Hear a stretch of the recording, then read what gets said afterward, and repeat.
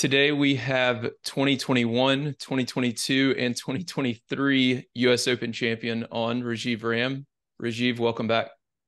Glad to be here. So I had Michael Jordan scheduled for today, but when you won a few weeks ago, I told him to step aside and I said Rajeev just won his third consecutive US Open. So tell us, how does one three-peat? I would have loved to have listened to Michael Jordan. Why'd you have to do that? No, Maybe look, I'll have both of y'all on next time.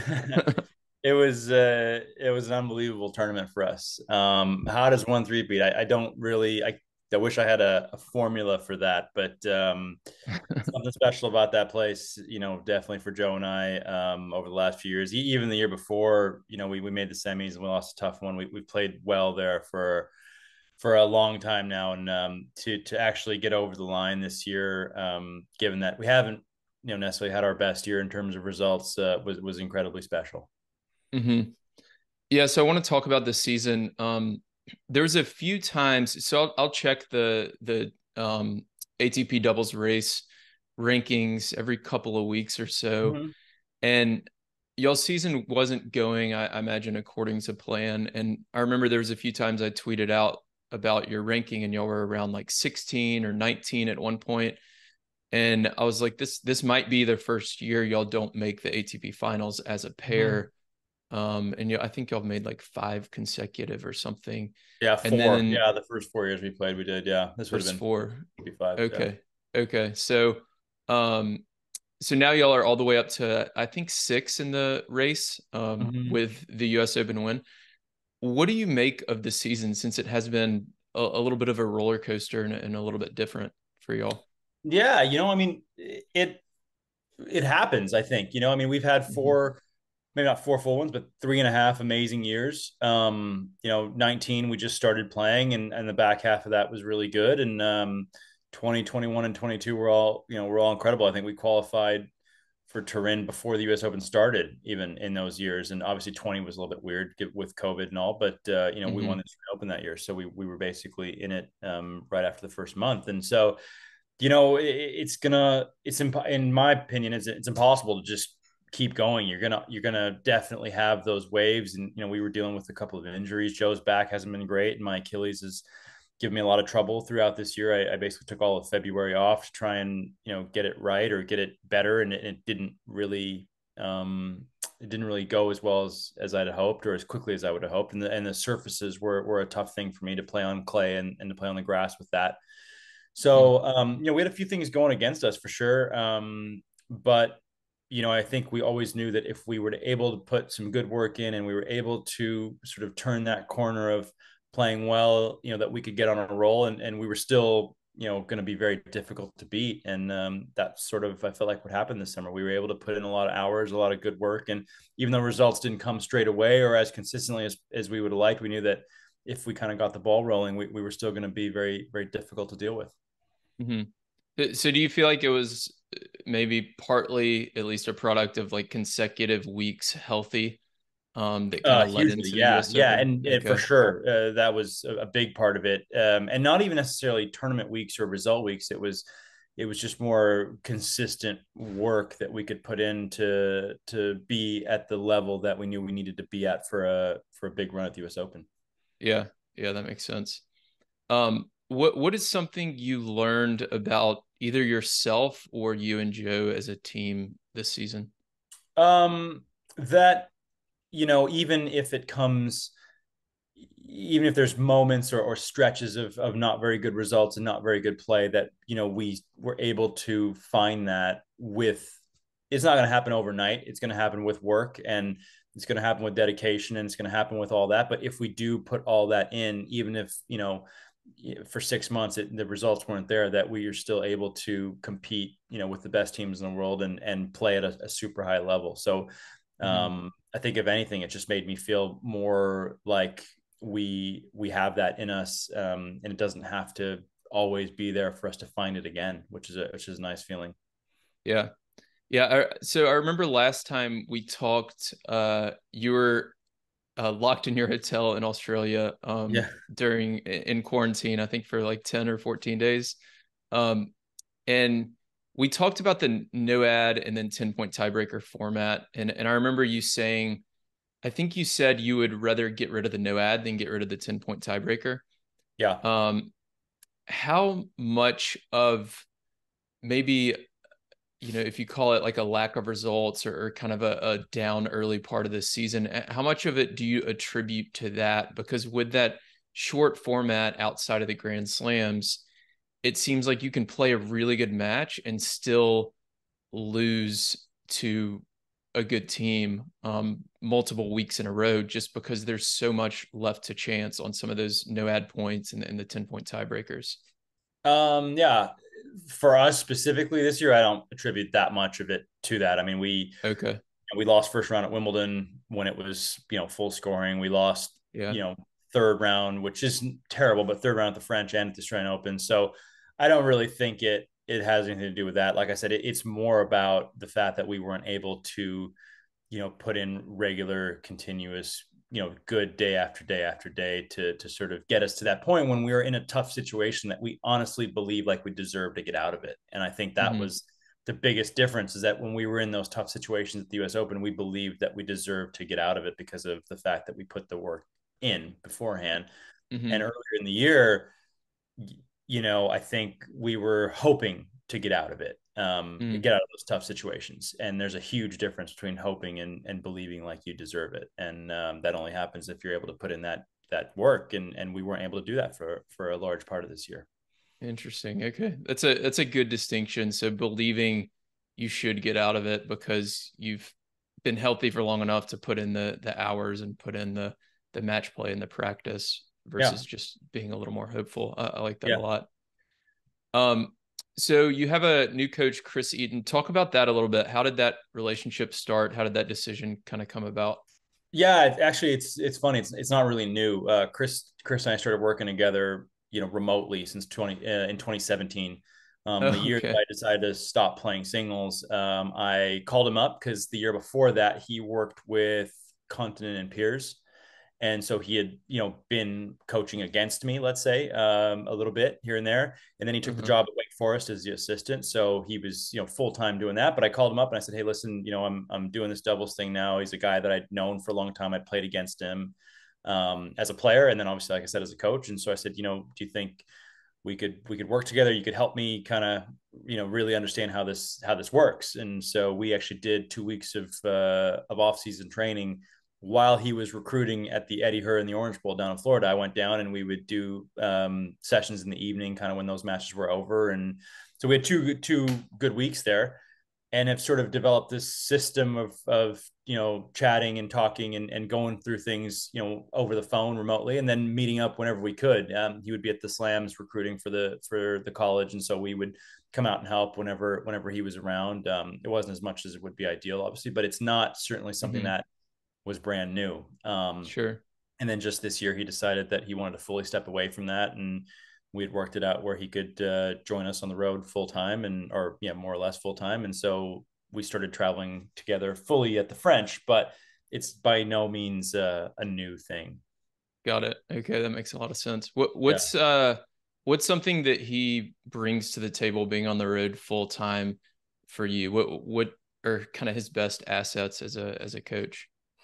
I mean, I think it's familiarity for me. I mean, that's the thing that makes Mm-hmm. me be able to compete, day in and day out at the highest level. Sort of get to that space where I am fully locked in and I'm fully, um, yeah, fully dialed in to be able to really bring the best out of me as a competitor. I think Mm-hmm. familiarity and comfort is a huge part of that for me personally as a player. So, like I said, he's someone who's been there from the very beginning of me starting to play doubles exclusively. He's seen the ups and the downs. I've gone through a couple partners and I've gone through a couple of different situations like that. So it's someone that I know I can fully trust and I can fully rely on, and who really knows me as a player and as a person incredibly well. So I think that is it. That's the biggest part of it, is just that sort of comfort level.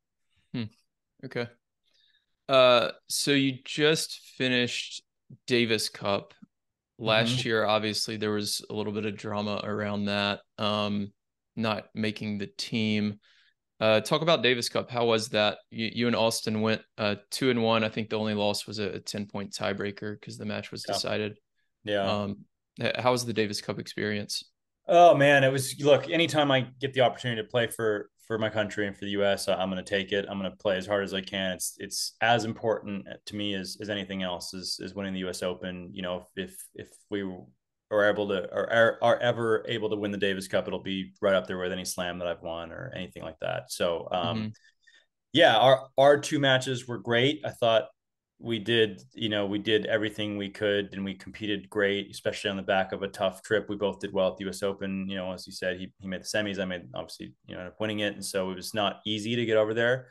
Hmm. Um, the teams we played against were really tough. I think our singles guys played their hearts out, just unfortunately came up on the wrong side of a few matches and couldn't get through as a team, which was disappointing for everyone for sure. I was encouraged greatly by the way that Austin and I played for hopefully future situations in Davis Cup and the Olympics and whatnot. Yeah, but it was overall, you go there to win as a team, and so you win, lose as a team, no matter what. And so it was, yeah, Yeah. pretty disappointing that we didn't get through that. Yeah. So are you planning to play with Austin at the Olympics? I know that's probably not like totally decided, but Yeah, yeah. Look, I mean, I think that's the plan right now. I mean, we're sitting here at September of the year before, so a lot of things can happen between now and is it August? Yeah, August of next year. I It's think almost so, yeah. a full year away, which is a Yeah. long time in tennis players' lives for sure. But yeah, as of now, I mean, that's the idea. We've known each other for a long time, and I think we both love to play with each other. So that would be, yeah, that'd be the idea. Awesome. Yeah, I'm sure y'all will be one of the favorites heading into it for sure, assuming everybody's healthy. Yeah. Um, what about 2024? Any plans outside of the Olympics for 2024? Nothing yet. I mean, we still have a fair bit of this season left for sure. I think, Right. we're really one thing is that we get to go play in Asia, which we haven't done over the last 3 years. So, that's a difference for sure. And then we still have, basically 2000s left in Shanghai and Paris, and Joe and I haven't won one of those yet this year. So I think that's a big goal of ours to try and get one of those. And then we're defending the title in Turin. So, there's a lot of really important tennis to be played. I know it's kind of weird because everyone feels like the season sort of Yeah. slows down or ends after the U.S. Open, and then it's just not the case. So, Right. 24 is still a ways away. So we're still, going to do our best to really try and finish 23 strong. Probably especially more so because we didn't start 23 as well as we would have liked. So yeah. Hmm. Yeah, that makes sense.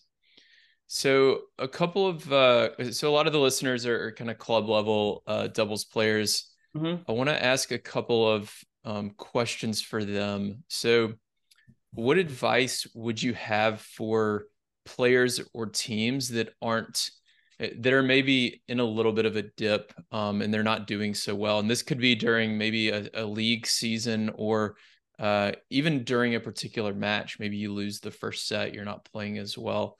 How do you kind of handle that yourself, and what advice would you have in that situation? Yeah, I mean, for me, we'll start with the match in specific. For me, I think usually when I don't feel like I'm playing my best, it's for some reason I'm not in the right state of mind. I'm not in that competitive state of mind. So figuring out, just thinking, having that clarity to think about, okay, what is it that's going on? Am I nervous? Am I flat? Am I tired from the day before or some other reason? Am I, distracted? Like, what is it that's actually not allowing me to sort of be in that right mindset? And then dealing with that. I feel like once you can identify the issue and just sort of put it out there to yourself even or maybe even to your partner, that's a big thing for Joe and I, is that we're able to say, hey, listen, I'm feeling this way for this reason, and just even saying it and putting it out there sometimes takes a lot of the anxiety away from it, right? And so Hmm. um I'll give you a great example. This year at the US Open, it was that happened, right? I mean, we were getting smoked in the finals of the first, in the finals of the first set, we got smoked, and I was like, man, Joe, I'm just a little flat. Like, we had a quick turnaround the day before. Like, I know it's the finals of the US Open and I'm trying to get myself up for it, but it's just not happening. And then we just sort of said, okay, once I said that, it was like, okay, we can try and deal with it one point at a time, take little small gains, small wins, and hopefully build myself and our team back up to that level of competitiveness. And it happened to work this time. We drew on past experiences because 2 years ago we were in the exact same position, and we were able to come out on the good end of it. So a lot of times just identifying what that is a big part of dealing with it in mid match. Hmm. Yeah, I like that because you're using your partner to kind of help lift you up, which I feel like a lot of club level players maybe don't do. Maybe they kind of internalize it and keep it to themselves. Yeah, that's a But big you are deal. a team, so you have Yeah, to be communicating that information to each other. 100%, 100%. Um, so another thing, I watched a couple of y'all's matches, and one thing I feel like you do really well. I don't know if you do this. I was talking to Dave about this, and I feel like y'all lob return a little bit more often than some other teams. How do you decide when to lob versus hit cross court versus hit down the line? Is there something you're looking for from the other team, or is it matchup dependent where you've kind of scouted and decided before the match or some combination? Talk about your return decisions. Yeah, I mean, some of it's definitely matchup dependent. If you know a team, you've played them before, you know they serve really well, and you know their server's partner position is very aggressive, close to the net, or they're very good at it. You know, you feel like even if I hit a good one, they're going to be able to knock it off and put you on defense. I mean, so then you Mm-hmm. know the only way to kind of get the point started is to lob a bit. Some of it's in the mid match. If you feel like, oh, I'm the original plan was trying to hit and hit either down line, cross court, or kind of start the point that way, but it's just not working. Either you're having a bad day returning, or they're serving really well, or some kind of condition isn't really there. I think that, I mean, the lob is such a vital and valuable play, and especially in men's doubles off the return, because the guys just serve so big and so well that Mm-hmm. quite often you kind of get taken out of the game a little bit, and sometimes you can just, if nothing else, even if you lose the point, you push the service partner back off the net a little bit, so it gives you a little bit more space to hit. But yeah, sometimes it's predetermined, sometimes it's mid match, but we go to it quite often. Like we try not to get too far in the hole of just easy hold after easy hold before at least trying that. Yeah. Yeah. It's something you said there was even if you lose the point, it might push the server's partner off the net. So that's something I feel like a lot of people miss, right? Like, oh, I hit the lob return. Well, it didn't work. I guess that was useless. But Yeah, in reality, that might, like you said, pull the server's partner off the net and then open up the cross court return, or maybe allow you exactly. to get it to their feet a little bit more. So I think that's a really important point that I want to highlight there for the Yeah. listeners. Yeah. So quite often it's a setup for the rest of the set, game, match, whatever, as opposed to that one specific point. Right. Um, we talked a little bit, or I mentioned 10-point tiebreakers earlier. Do you have any routines or advice for players who maybe struggle to win 10-point tiebreakers? Is there anything that you can do to kind of try to play your best during those moments?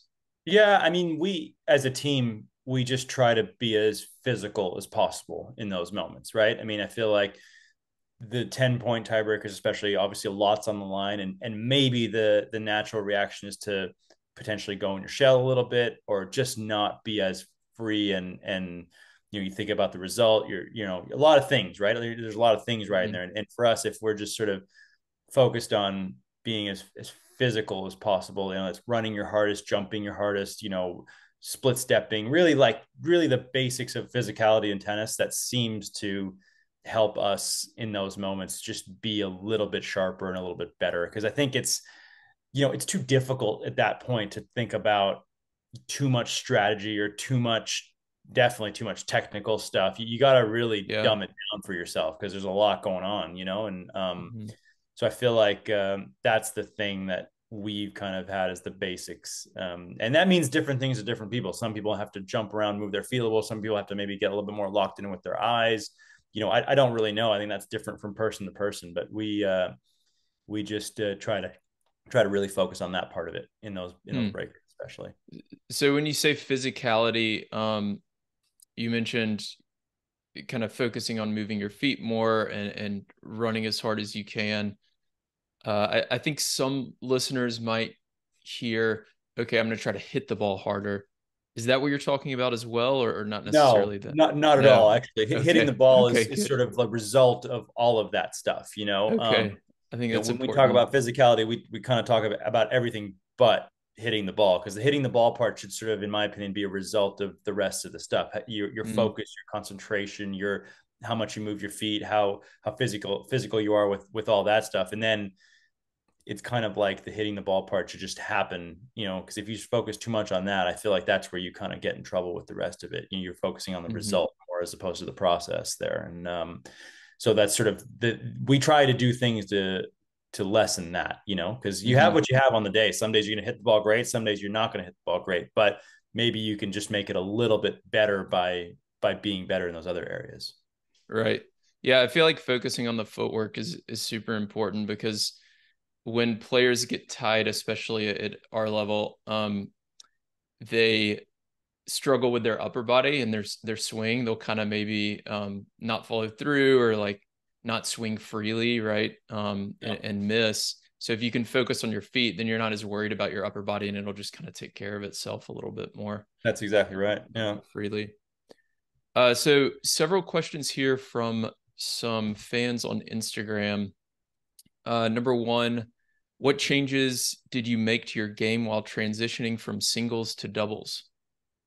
It wasn't really that many changes in my tennis. It was more some of this other stuff that we're talking about, right? Like in singles, if you have a bad day competing or a bad day mentally, you can't share it with anyone. You just have to figure it out yourself. And like I said, some Hmm. of the stuff that, and we as tennis players, I mean, I played singles for 30 years or whatever it was, maybe, yeah, whatever, really long. And so you get in these habits of, if something is there, you just deal with it yourself, and you almost don't look to try and lean on a partner. And then all of a sudden, when you are playing doubles, you have that option and that ability, and oftentimes it helps. So it's just like being able to say, hey, listen, this is what I'm feeling today, and I'm feeling great, I'm feeling bad, I'm nervous, I'm happy, I'm sad, whatever it might be that might help the team. And also listening to your partner when they have something to say, and try to deal with it together. So just sort of being aware of that and being open to doing it was probably the biggest change for me. It was much less about the tennis and more about the competitiveness.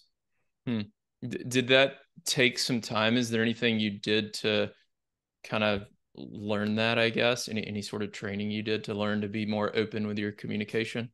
I mean, just like anything else, it's just practice, Just So that doesn't just experience. happen in matches, right? When we're having a practice day, and I'm sitting to say, hey, Joe, listen, today, this is bothering me a little bit. I'm going to serve a little bit less, or I'm feeling great today. I'm going to really treat this like it's a match, even though it's practice. You do whatever you want to do, but this is how I'm going to treat it today. So it's like, Hmm.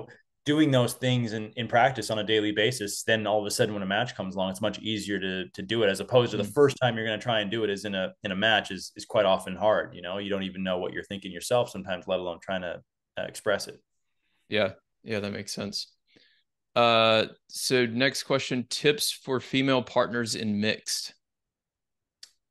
What do you mean? Like, what should That's all the context I have. So yeah, I guess doubles tips, double strategy tips or tactical tips for the female partner in mixed. I mean, I think the one thing is that, obviously, if there's a choice, oftentimes, like if you're both at the net, like you're probably going to get more of the balls coming at you. So just Hmm. being ready as best as you can that, the ball is probably going to come at you if there's a choice. And that's okay. Like, that's totally fine. It's not like anyone, it makes it worse or better, or you're supposed to have more pressure. Just being ready that the balls are going to come at you, and then also being aware that, when there's a choice for you to hit it, it's probably good to pick on the girl a little bit, especially if there's a situation to make him hit an overhead or make him hit, something to where the guys might be a little bit stronger. So I just think, Yeah. a little bit of awareness that, you're going to be picked on, and there's somebody on the other side that you can pick on is probably the best, because the best mixed partners I've had are they do just that. They know that, they know that they're going to get more balls, but that's okay, and they know where to hit them when they have a chance. Yeah. Yeah, I was watching I think it was the mixed final a couple weeks ago and Renee Stubbs was calling it and Yeah. she was so funny because she was just I forgot who it was. It might have been Austin Yeah, Austin and Jess were in the finals of. Harry won it. It might have been a semifinal match. I don't know, but there was somebody who like wasn't picking on the girl enough, at least Yeah. according to Renee, and she was like, "Why is he lobbing the guy? Like that is the dumbest thing you can do." And it Yeah. was just so funny listening to Yeah. her. Yeah.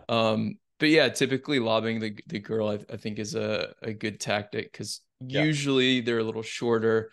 They have a less of a wingspan, not as big of an overhead.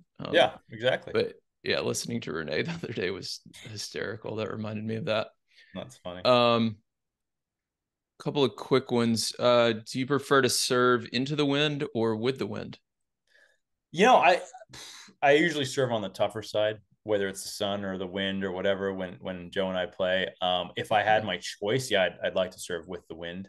I mean, that Okay. always helps. But yeah, I'm okay. I'll deal with it. I'm lucky in the sense that I can usually serve okay on whichever side. Yeah. Well, why do you choose the tougher side? Just because your serve is a Because little bit yeah, bigger? we just feel like we feel like my serve is his serve is easier to hold if it's we've got a little wind behind it or if there's not a sun Hmm. issue or whatever. Yeah. Okay. Um, any funny moments with Joe that you can share? It's kind of open-ended. Yeah, that's very open ended. Hmm. Off the top of my head, I'll have to get back to you. I'll think of one, but I can't think of something off the top of my head. I mean, Okay. we do a pretty good job of keeping it pretty, business like on the court. We have a good time, but Professional. yeah, any funny moments, I can't think of one. I mean, he tends to be a little late sometimes and miss some flights and do some goofy things like that, but it's Oh, really? fine. Yeah. What's a flight that he's missed? Can't remember what specific one, but sometimes he shows up at the airport and he's booked the wrong date or something. He's not the best with his admin. So That's so funny. Okay. Tell us what happened when you ordered sushi during the finals. yeah, that's kind of taken off, huh? That's really really come Yeah. alive, that sushi deal. I actually did it in the semis too.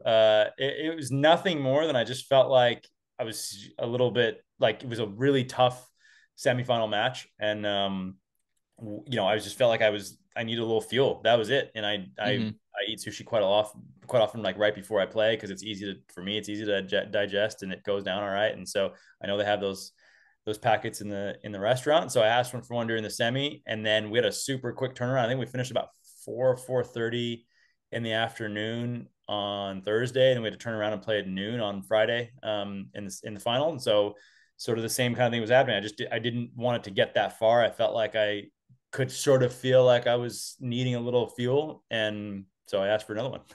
Hmm. That's so I funny. almost took one out for the final, and I thought, nah, I should be all right because I ate a better meal and all that. But yeah, I needed it. Yeah. Yeah. That's crazy. Sushi during a tennis match just sounds like a terrible idea to I me. know But it does to a lot of people, but it works fine for me. So yeah, yeah, whatever works for you. exactly. Okay, so last couple questions here. Last time we chatted, I asked you how we can make doubles more popular. You talked about more time on the big courts. I've got some notes here on it. Stronger marketing efforts. You said people are drawn to stories, and if you can make it a little bit more personal rather than just an opening act for singles, then that can help. How are you feeling about kind of the state of doubles and what do you think still needs to change?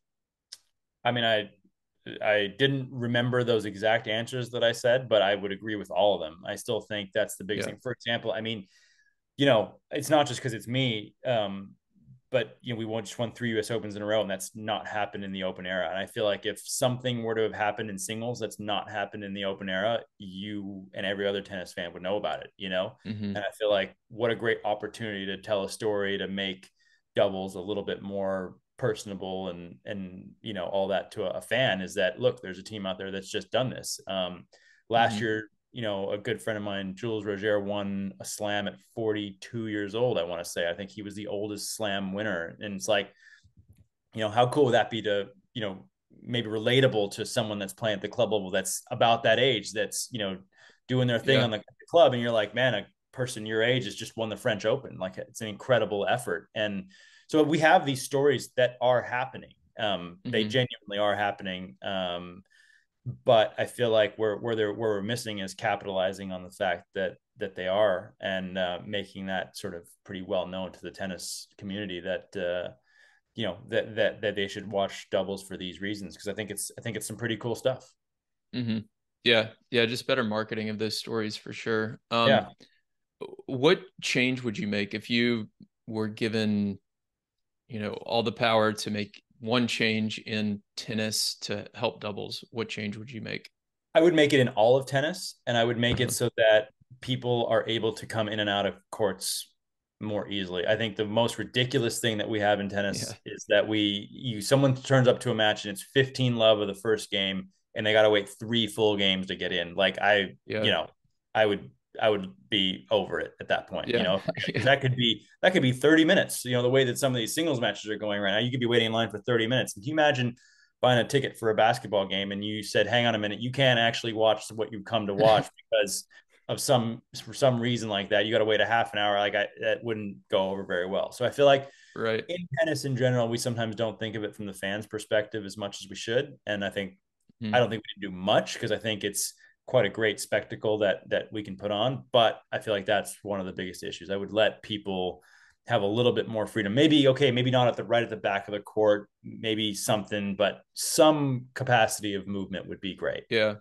Yeah. I was talking about this with a coach in New York actually, and we agreed on that, and we said the back of the court. So if you take the back of the court and then we'd have a certain level where we'd cut it off. So it might be like 20 feet above the height of the court or 30 Yeah, feet above the height of the court.